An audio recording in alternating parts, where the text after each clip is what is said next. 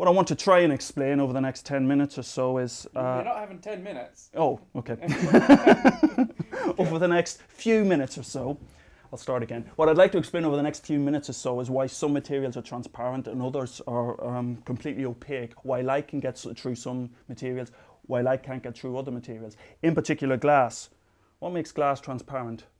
Why can light get through this? Yeah, I've found a number of interesting and disturbing websites, I guess. So I thought, given that I was doing the 60 symbols video and looking at why glass is transparent, I thought, well, let's just Google it and see what everybody else says. And type in, why is glass transparent into Google, and you get a number of sites which just give you completely incorrect answers, completely wrong answers. Disturbingly wrong, in that they explain it in terms of, well, glass is like a liquid, and the molecules don't pack as tightly as they do in a solid, and therefore there are gaps in glass that the light can get through. That is wrong, badly wrong on so many different levels. Yeah, so what is going on is with glass compared to other materials, the important thing is how the atoms are arranged in the solid. And how the atoms are arranged dictates, and this is the really important bit, how the electrons are arranged. And it's how those electrons stack up in different energy levels, or the energies of those electrons, that dictates whether light can get through. Right, so what I'm going to do now is I'm going to pretend to be a photon. I'm going to move through this room, and this room represents a substance, lots of atoms, electrons dotted around everywhere. So I'm moving through with a certain amount of energy.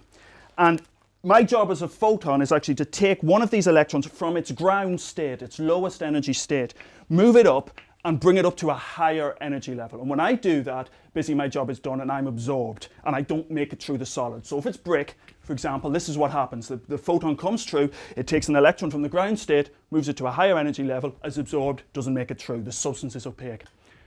For glass and other special materials which are transparent, instead of what happens is that the difference in energy between the ground state and the high energy level, which we call the energy gap, is much too large. And as a photon, I'm coming through, and what I need to do, or to be absorbed, what I need to do is actually take one of these electrons and bring it all the way up here to this excited energy level.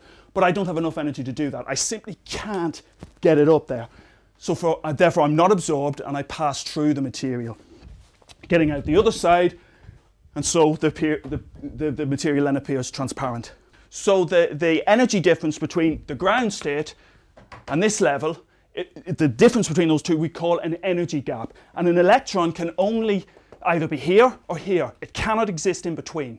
We cannot excite it there. So the photon gives up that energy and transfers it there, and then it's the photon basically is dead. So when it comes to glass and diamond and other transparent materials, that energy gap between the ground state and that excited level is so large that photons of visible light, photons with visible wavelengths, photons that we can see, have not got enough energy to actually get it from here all the way up there. Right, so now we're going to go down the lab and we're actually going to do an experiment, or look at an experiment that the second year undergraduates do here, which is to look at how light is absorbed in these materials. We have a light source, we have something called a monochromator sometimes is how it's pronounced, and what that does is from the white light source, it selects out a particular wavelength of light, a particular colour of light, a particular energy of light. And so this, at the moment, is telling us that the wavelength of this light is roughly, I haven't done the calibration, so I'm assuming it's right, roughly 525 nanometers.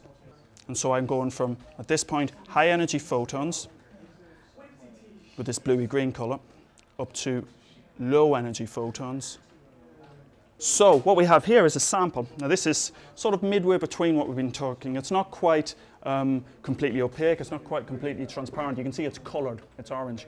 It's an example of something called a semiconductor. What's interesting about this semiconductor is that that energy gap falls in the visible range. It means that some photons of light in the visible have enough energy to excite those electrons, whereas others don't. And we can actually measure that transition from where the photons have enough energy to where they don't have enough energy, or alternatively where the photons get blocked because they have enough energy, compared to where they actually get transmitted the whole way through. So what I'm going to do now is here, it's just the light, just so we could see it, I've put on the side of the box that contains the photodiode. This is actually the active part. So what I'm going to do here, so I'm going to move this across and put it on the photodiode. And now we see light getting through. What I'm going to do is put this sample in there. I'm going to put it in front of the photodiode. So the light is coming through from here, through here, through here, through here, going through the sample now and ending up on the photodiode. And you can see that we've got 0. And the reason we've got 0 light coming through now is that all the photons are absorbed, because photons of this energy have enough energy to promote electrons, to excite electrons across that gap, so they're absorbed, so they don't get through. When we change the energy, so we're going from the blue to the red, the dial will start to come up, because at that point the light is now getting through, because at this point the photons no longer have enough energy to actually get through the sample, because they're not promoting those electrons from the ground state to the excited level.